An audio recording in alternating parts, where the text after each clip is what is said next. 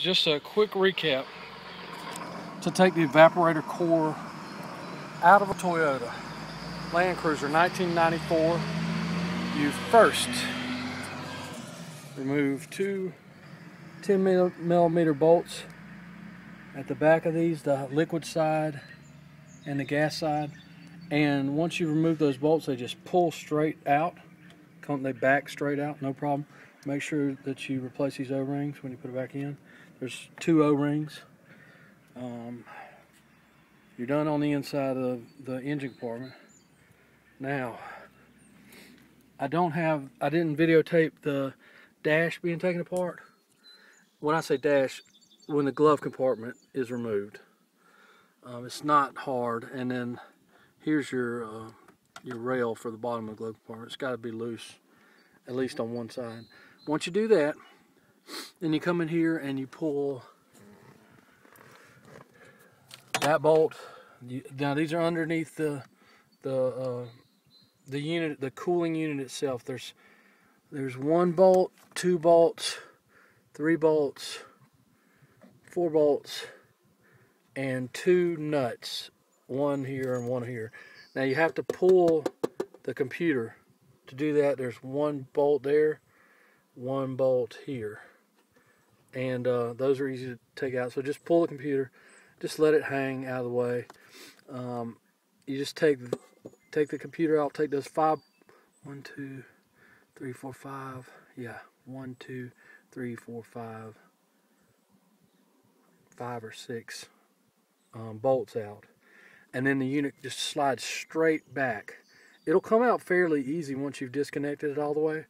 So just be a little careful and just pull these off. And I don't think I've heard that you don't want to damage any of this stuff, because the replacement cooling box itself is supposed to be expensive, but you won't damage it. Just take it a little bit slow.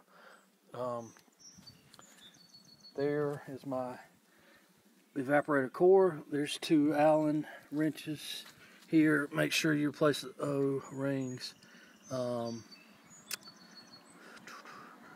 As you can see, pretty substantial leak.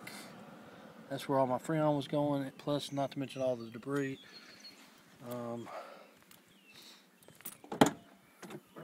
Cooling box as it sits in the vehicle. Like I said before, 1, 2, 3, 4, 5. And then you just, once you get this out, you just pull it apart, and by removing 3 clips. 1, this is the front side. 1, 2, 3, and then 1, 2, 3, 4 screws. Pops right apart. You take the thing out.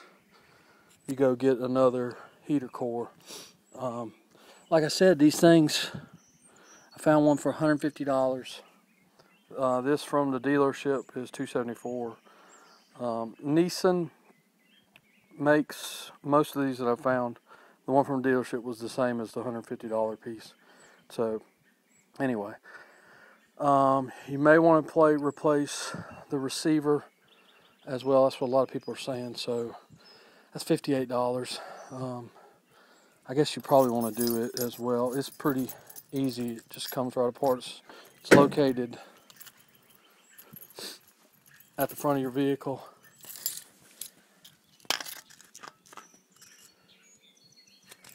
Right there, actually.